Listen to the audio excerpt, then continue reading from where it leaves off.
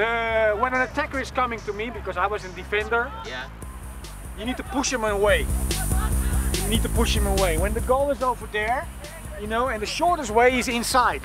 The shortest way is inside. Dus I need to stand like this, and I need to push him aside. I need to push him on the difficult side, that he cannot score a goal. I am standing like this, and I push him this way. I push him this way. I did a little bit lower like this, because there's the goal, and he can't score. But when I'm standing like this, in front of me, he can two sides. He can two sides. And when I'm standing like this, when the goal is there, when I'm standing like this, yeah, I make it too easy for him. Because I want to push him on the side. Because I'm a right defender, I want to push him a little bit. If he's far away, I push him far away from the goal.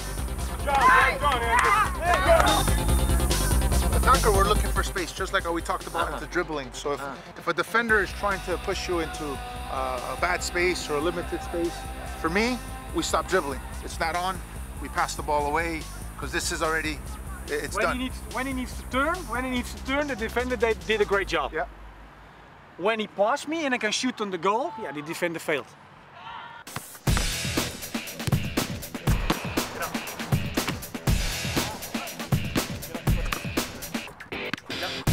You know, improving reactions for us, a lot of it's going to be just seeing a lot of shots.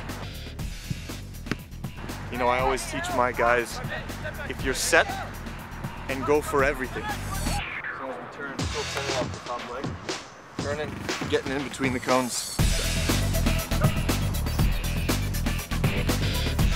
You know, if you're still moving the feet, sometimes you don't give yourself a chance. But I always say be set, and even if you think the ball is going 20 yards wide, you make the effort to go. Because after a while, you become disciplined in being set and making your dives, you start to increase your range. Let's try and move our feet. Quick. And I had my guys turning up the post and trying to find the ball as it was coming. That's going to improve reaction time. So when we're diving in soccer, in football, what we want to do is we're always still catching with our W as we talked about before. Always hands out in front. Same applies here. When we dive, there's first from our stance, the initial step towards the ball, going forward. Next would be the hips, and then the hands behind the ball.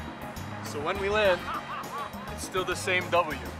One hand behind the ball, so it can't go to your net. One hand on top of the ball, so you keep it grounded. This is nice and safe. Arms out in front, so you protect your face. So every time the same. Step, collapse, hands to the ball. And we always want our elbow out in front of us so that we don't land on it and hurt our ribs. So always hands out in front. Nice cushion. Good hand. Here we go.